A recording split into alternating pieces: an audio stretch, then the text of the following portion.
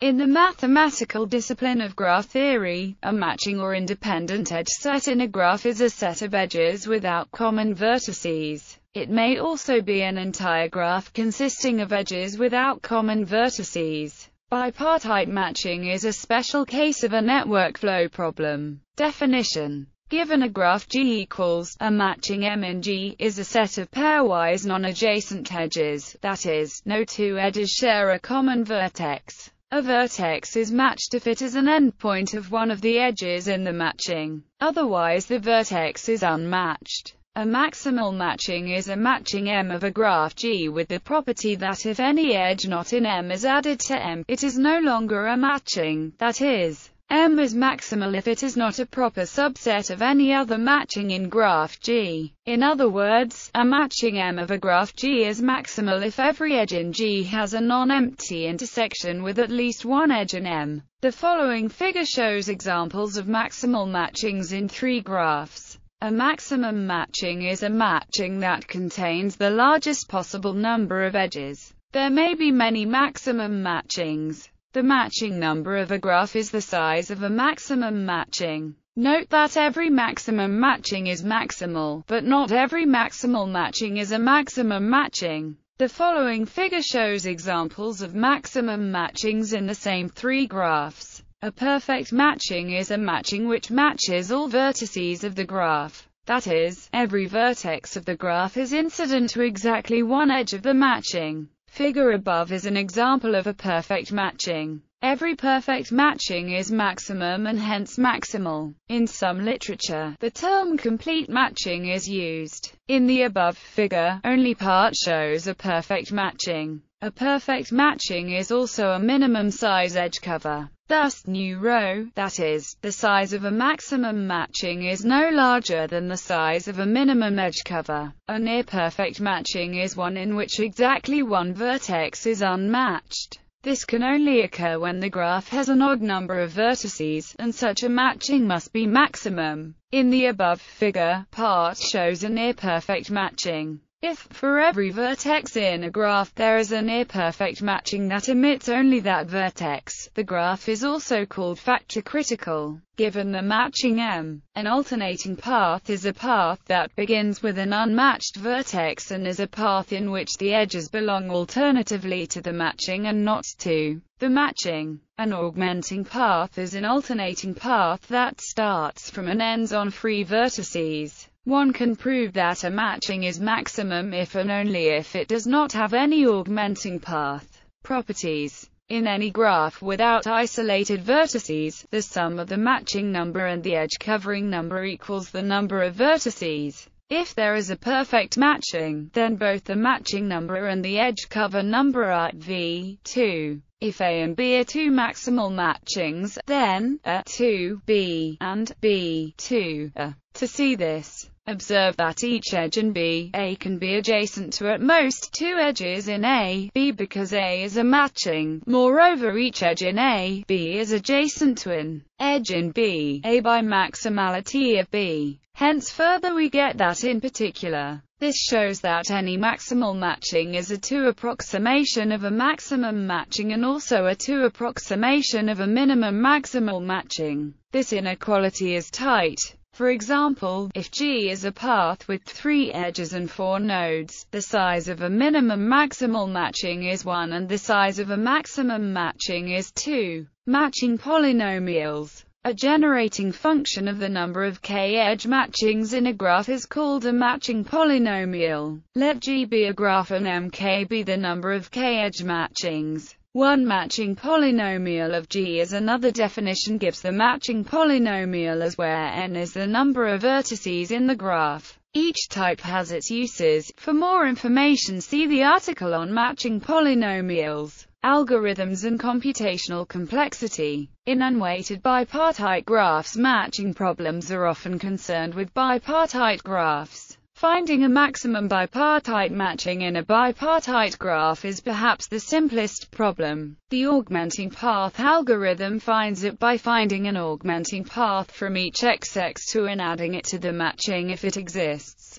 As each path can be found in time, the running time is This solution is equivalent to adding a supersource with edges to all vertices in, and a supersink with edges from all vertices in, and finding a maximal flow from to. All edges with flow from to then constitute a maximum matching. An improvement over this is the Hopcroft-Karp algorithm, which runs in time. Another approach is based on the fast matrix multiplication algorithm and gives complexity, which is better in theory for sufficiently dense graphs. But in practice the algorithm is slower. Finally, for sparse graphs, is possible with Madry's algorithm based on electric flows. In addition, the algorithm Achandran and Hochbaum runs in time that depends on the size of the maximum matching, which for is. Using Boolean operations on words of size, the complexity is further improved too. In weighted bipartite graphs, in a weighted bipartite graph, each edge has an associated value. A maximum weighted bipartite matching is defined as a matching where the sum of the values of the edges in the matching have a maximal value. If the graph is not complete bipartite, missing edges or inserted with value 0.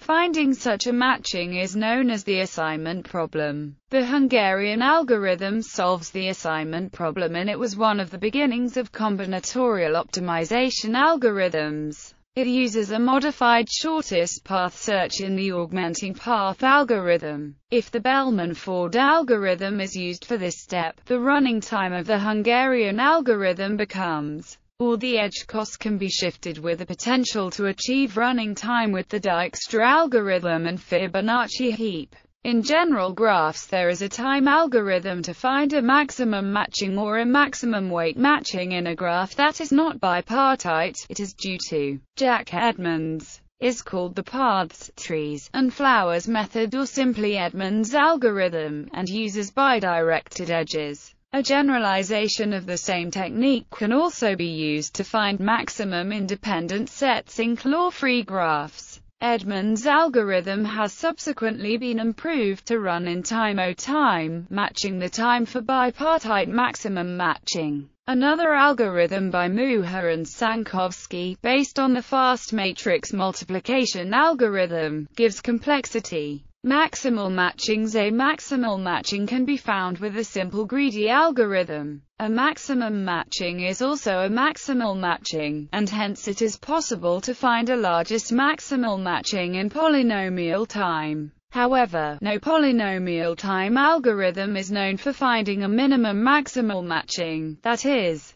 a maximal matching that contains the smallest possible number of edges. Note that a maximal matching with k edges is an edge-dominating set with k edges. Conversely, if we are given the minimum edge-dominating set with k edges, we can construct a maximal matching with k edges in polynomial time. Therefore, the problem of finding a minimum maximal matching is essentially equal to the problem of finding a minimum edge-dominating set. Both of these two optimization problems are known to be NP-hard. The decision versions of these problems are classical examples of NP-complete problems. Both problems can be approximated within factor 2 in polynomial time. Simply find an arbitrary maximal matching M. Counting problems. The number of matchings in a graph is known as the Hossoyer index of the graph. It is #p-complete to compute this quantity. It remains #p-complete in the special case of counting the number of perfect matchings in a given bipartite graph, because computing the permanent of an arbitrary 0 to 1 matrix is the same as computing the number of perfect matchings in the bipartite graph having the given matrix as its biadjacency matrix. However, there exists a fully polynomial time randomized approximation scheme for counting the number of bipartite matchings. A remarkable theorem of Castellane states that the number of perfect matchings in a planar graph can be computed exactly in polynomial time via the FKT algorithm. The number of perfect matchings in a complete graph knots is given by the double factorial. The numbers of matchings in complete graphs, without constraining the matchings to be perfect, are given by the telephone numbers. Finding all maximally matchable edges. One of the basic problems in matching theory is to find in a given graph all edges that may be extended to a maximum matching in the graph. The best deterministic algorithm for solving this problem in general graphs runs in time. There exists a randomized algorithm that solves this problem in time. In the case of bipartite graphs, it is possible to find a single maximum matching and then use it in order to find all maximally matchable edges in linear time. The resulting overall